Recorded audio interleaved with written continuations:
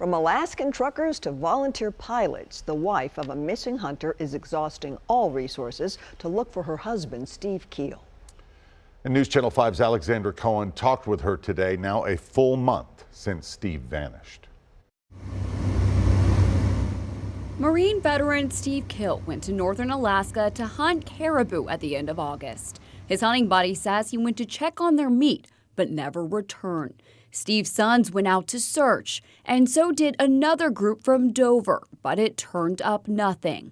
They described it as kind of lots of wet or damp moss that would sink. It has water underneath it, and then in between all of that, there's like tufts of grass that are very difficult. You can't walk on those because you'll twist your ankle. The terrain has created challenges, and with weather worsening, Liz hopes to ramp up search efforts soon.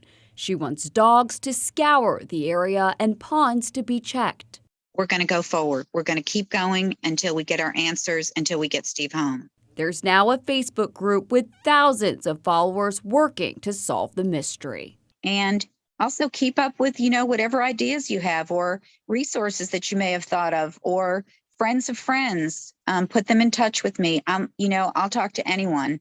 For future private searches, Liz is raising money through F&M Bank as well as GoFundMe so more people can go out there to Alaska and look for Steve. Reporting in the newsroom, Alexandra Cohen, News Channel 5.